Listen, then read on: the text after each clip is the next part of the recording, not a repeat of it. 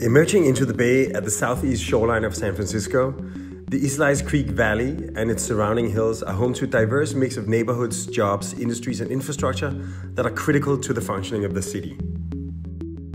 The area inherited its ad hoc industrial character over decades, but as we come to grips with the changes we'll need to make in order to adapt to rising seas, I hope we can start to think holistically about what's in store and what exactly is possible.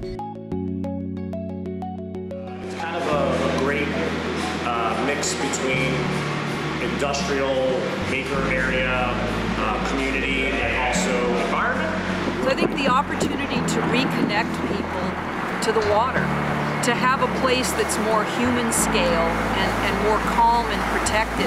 I have experienced increased rainfall in storms, and I just see much heavier deluges of rain, I think because of climate change.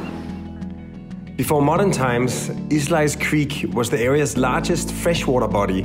As the city grew, it began to exploit these naturally wet flatlands. As industry and deep water port operations grew, paved surfaces and pipes replaced the natural flushing of the watershed. Today, with climate change, these systems and the land they occupy are becoming increasingly strained. As groundwater rises, liquefaction risk during an earthquake will increase. With more intense rainfall, drainage networks will become more and more overwhelmed, compounded by sea level rise and storm surge, leaving the water with nowhere to go. So what can we do? Do we flee or do we fight? How can we find the space for water while allowing space for the growth of the city?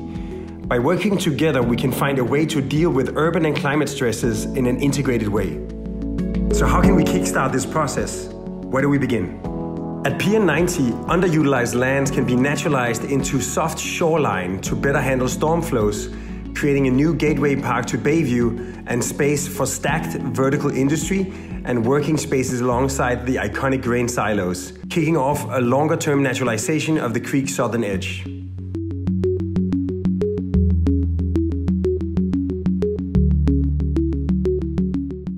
At the Southeast plant, natural treatment systems can be piloted along the creek, using wetlands to process wastewater and tying into a future decking of the plant itself, creating space for much-needed recreation, open space and education opportunities for the neighborhood.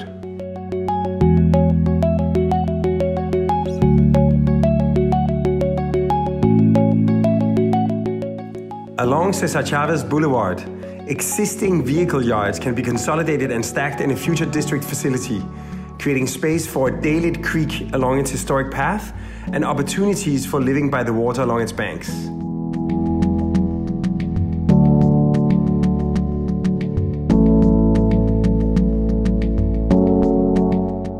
The San Francisco produce market will be modernizing in the future. By incorporating additional functions, it can help kick off the creation of a future food and clean logistics district in the heart of the basin, where production, storage, selling, and enjoyment of the area's products come together as a new destination in Bayview.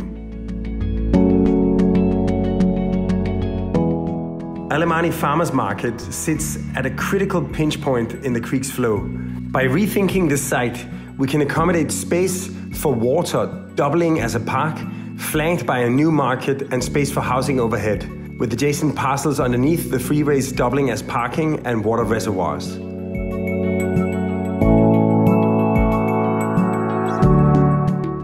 And at the Bayshore, lands circling Warmwater Cove can help extend the city's waterfront network into the southeast, providing a platform for a new innovation dock, where local business incubators, research facilities, and experiments in resilient floating architecture form a hub of innovation for the city. Over time, each of these pilots can grow into a coordinated long-term strategy for adaptation of the area, hyper-natural and hyper-urban, the Islais Hyper-Creek, a model for adaptation and rediscovery of the 350 creeks ringing the San Francisco Bay.